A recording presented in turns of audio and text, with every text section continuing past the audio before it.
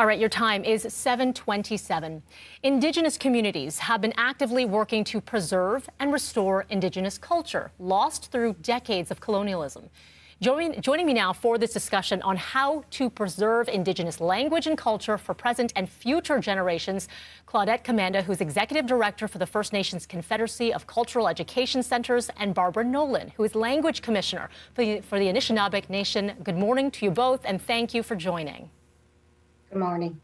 Good morning. Claudette, I'm going to begin with you.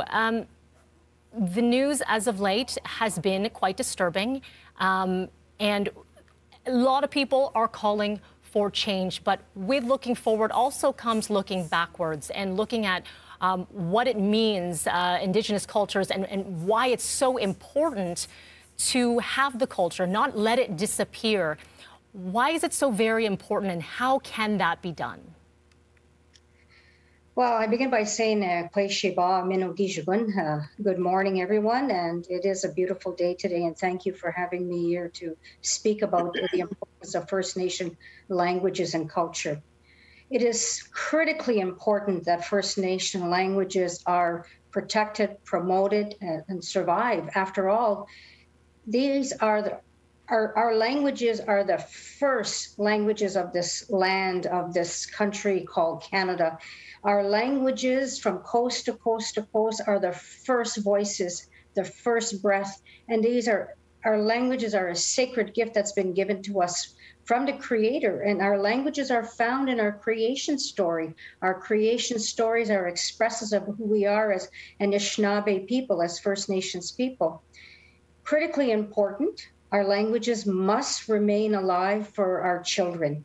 Our children have the right to their identity, to their culture, to their heritage. Critically important. And we see how the last 150 plus years have been detrimental to our languages and cultures through colonial laws, Canadian laws, assimilation policies of Indian residential schools, the child welfare system, Indian day schools, and other assimilation policies. We're dealing with this legacy of trauma and the loss of language and culture, but we have been active to continue to protect our languages. And if we protect our languages, we protect our culture. Our culture and our languages are integral to the spirit of who we are as the first peoples of this land. We cannot go anywhere else in this whole entire world to find our languages, those First Nation languages, whether they are Algonquin, Dene, Cree, Ojibwe, Mi'kmaq, whatever those languages are, we cannot go anywhere in the world. Unlike Canadians, they can go to their homeland and their languages are in their homeland. Our languages have been created here on this land called Turtle Island. Critically important to continue to promote, protect, advocate. It's the essence of who we are, our spirit, our well-being, our ways of knowing, and our ways of doing as the very first peoples of this land called Canada.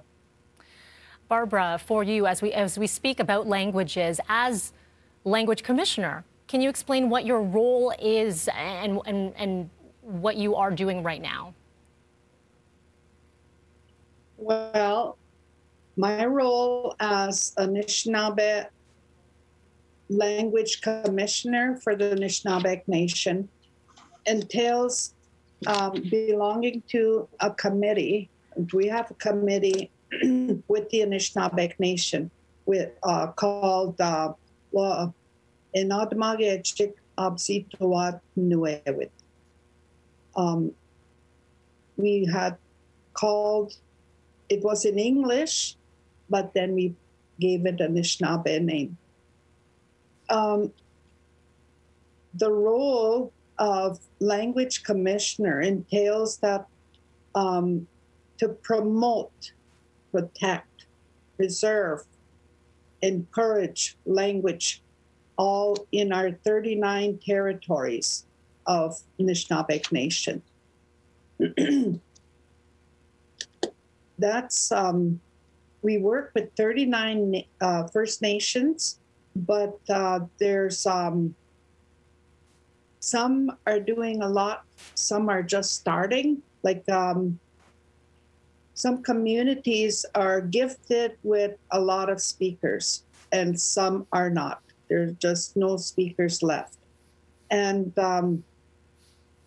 so we have to help these communities out, whichever way they want. They will call us and say, look, how can we start something here? We only have one speaker. There's one community or one group that is very, very anxious. They are wanting to create speakers. And that's the way we are going to save our language. We have to create speakers. Mm-hmm. You know, we can't just do little things. Your vision has to be big. Yes. You have to want to create speakers. And there have to be people that want to acquire their language. That's the thing we need. We need speakers so that people will listen to them. They'll have somebody to hear. And after so many hours, they will begin to understand. Mm-hmm. And then speak. Mm-hmm.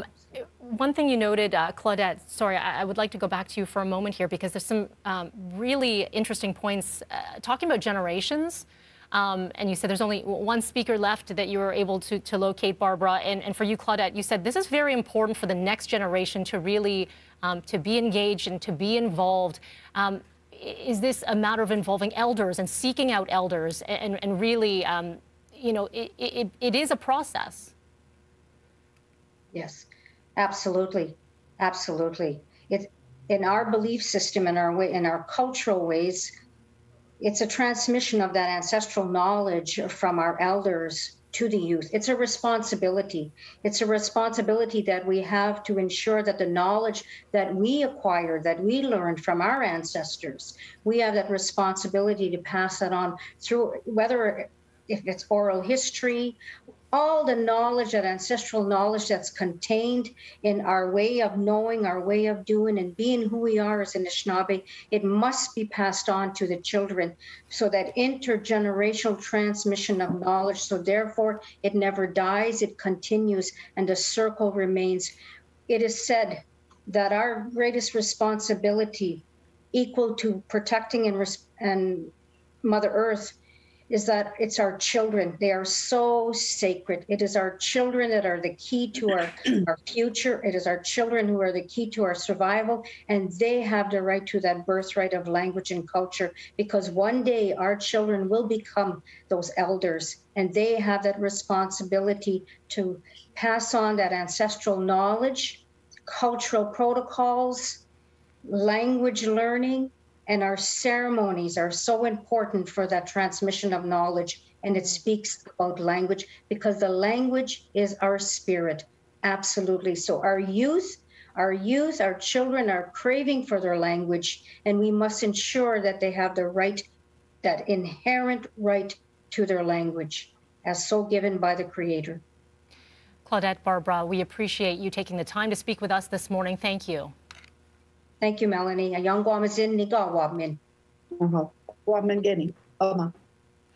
if you'd like to learn more, you can go to our website, bttoronto.ca. And our previous panels that we've had this month are also linked into our website. We'll put those out there for you as well if you'd like to take a look.